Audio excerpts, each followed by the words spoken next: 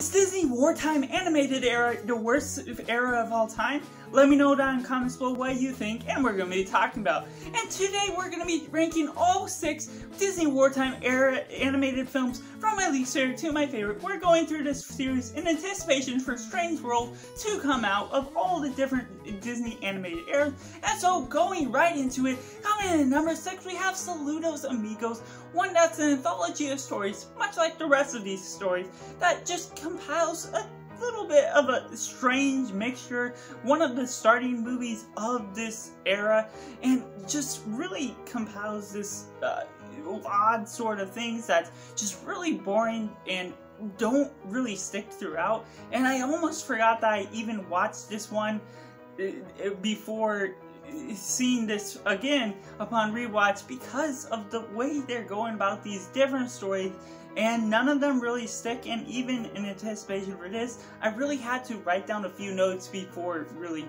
getting to talk about it.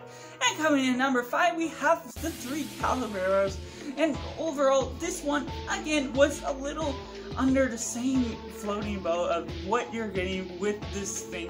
There's a little bit more substance what you're getting with it, but overall when you're getting into the last 15 minutes, it just sort of dies out, going into such an odd, obscure look at Donald and the other 2 birds getting fascinated by human women, which just such an odd taste that you're getting that made me really uncomfortable. But this one is above the Saludos Amigos just because it had a better start to it, even if some of the stories are still not so memorable, being a compilation of shorts. And coming in at number 4 we have Fun and Fancy 3, the one that it has 2 films that overall it has a general idea that you're getting something out of it. You're getting Jack and his Beanstalk type of style from Mickey, and this other one that still carries that much more substance. And while it isn't one that's super memorable, as it's not a full-length feature story that I personally stick to a lot better and I can hold on to the ideas better, overall it still holds that much more because of the longer length of each episode and just how well the story is crafted and they have something of a story and message to tell. And coming in at number 3 we have Melody Time, one that again I sort of forgot about this one, but it still has some that really stick out. The stories that just add some vibrance with the music that actually integrates well within the stories themselves. It gives you a little bit of a laughter, even if some of the stories are still just a little bit of a letdown just because of the way they're integrating these type of stories.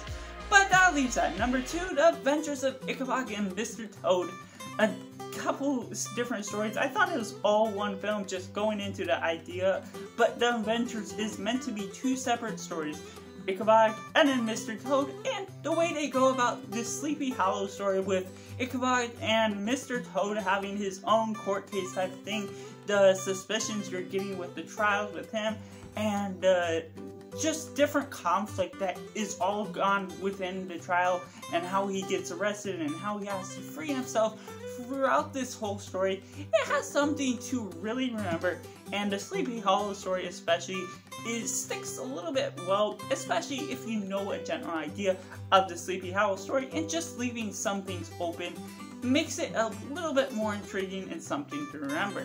But that leaves at number 1, Make My Music, the one Disney film that isn't even on Disney Plus. I had to integrate and go through YouTube watching a bunch of things that, a bunch of short videos that made up the whole film, so I hope I watched it all. But the memories of the music and how it sticks with me, I didn't even have to rewatch this, unlike some of the other films, because of the way the vibrant atmosphere and some of the stories, despite it having some of the most stories, there was about 8 different stories, but you're getting all these different adventures and all of these different melodies that just really stuck with me all throughout this time.